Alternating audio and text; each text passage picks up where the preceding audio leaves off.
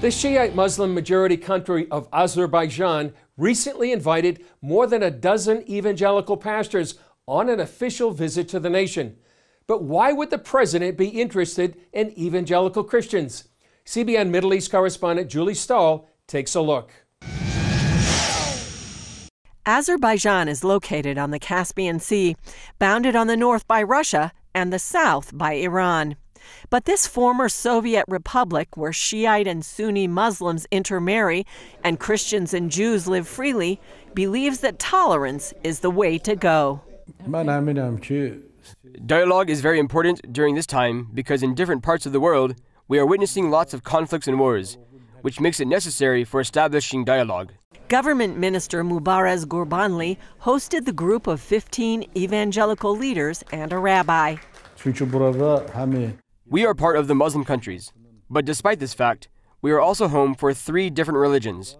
That's the importance of this event. Gurbanli told CBN News his country is leading this dialogue because of its history. Azerbaijan hosted many religions over the centuries, including Judaism and Christianity, before Islam arrived 800 years ago. That's why history gives us a good opportunity to bring up the ideas of tolerance and mutual understanding. It started when Azeri President Ilham Aliyev invited American Rabbi Mark Schneier to bring evangelical leaders to his country. Schneier, who has been working to improve Jewish-Muslim relations for 15 years, teamed up with Robert Stearns to create a better understanding between Christians and Muslims. Going to Azerbaijan was the natural first step. There are 57 Muslim nations.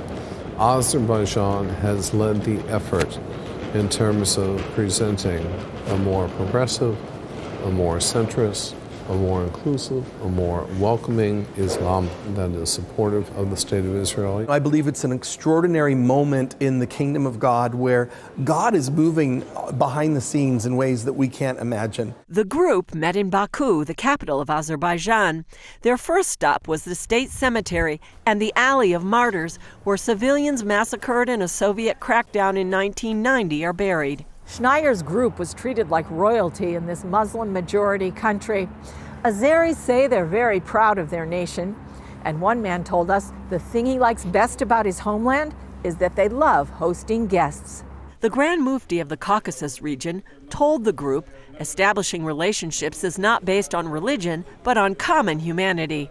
He later hosted the group for dinner at his palace. What really has surprised me the most is the level of communication, relationship, and it seems like genuine friendship between the various major faiths that are in this country.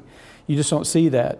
Even in the United States, we seem to have a lot of intolerance right now. It's one of the places that I think are really leading the way by example of what coexistence and cultural harmony, but also religious tolerance looks like. Schneier said he believes this is a first step toward reconciliation between Muslims and evangelicals. Stearns called it an opportunity for the kingdom. This could be a moment of wonderful blessing for Azerbaijan, so I'm inviting the church, the Christian church worldwide, to pray with me that this is an hour for the glory of the Lord to come to this nation. Julie Stahl, CBN News, Baku, Azerbaijan.